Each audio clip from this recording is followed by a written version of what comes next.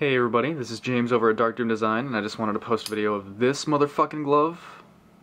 I say that because it's one of the more irritating gloves to build, but this is my Repressed Nightmare glove. This video is for a customer, it's not a glove specifically for my website. But I'm really happy with how this glove turned out.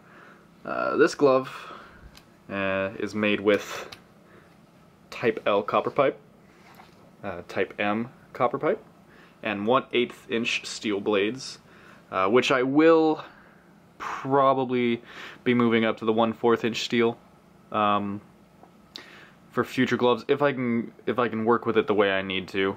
I know it's accurate and I know that that's what was actually worked with, but fuck cutting this steel is basically why I use the thinner steel.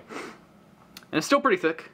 You know, it's not like part 1 through 6 thin, but it's just not as thick as the actual blades that were used. I do try to get as much detail as I can with this glove, such as the hammer marks. The hammer marks are random, but they are a very distinct feature of the remake glove. They're on the cuff too.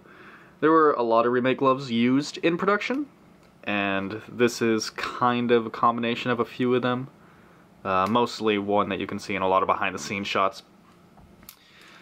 But yeah, this glove has a lot more red and browns mixed in than my last one, which was a lot more just red and black in general, or I guess overall.